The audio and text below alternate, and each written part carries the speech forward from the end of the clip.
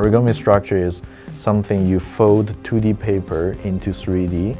So you need to design the crease, where do you fold, which direction you fold, and you need to have imagination what you're going to be folded into look like.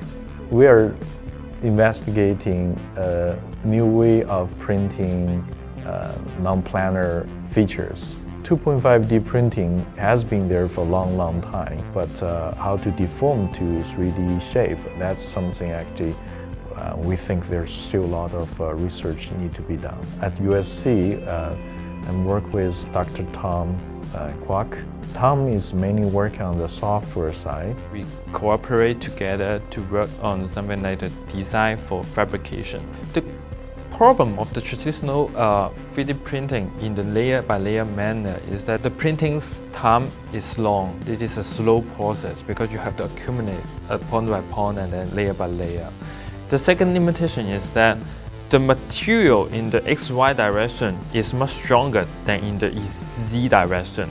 We developed a software actually incorporate two different algorithms. One is the shape optimization. We try to optimize the non-fashionable shape into a fashionable shape. However, optimized shape will be too different from the original shape. Therefore, we incorporate the second algorithm is to introduce some cuts into it. This approach can really save a lot of time in the fabrication process. Potentially, this approach is fast and low cost. People have different needs. Some mass consumer product, for example, like speakers, like a lighting device.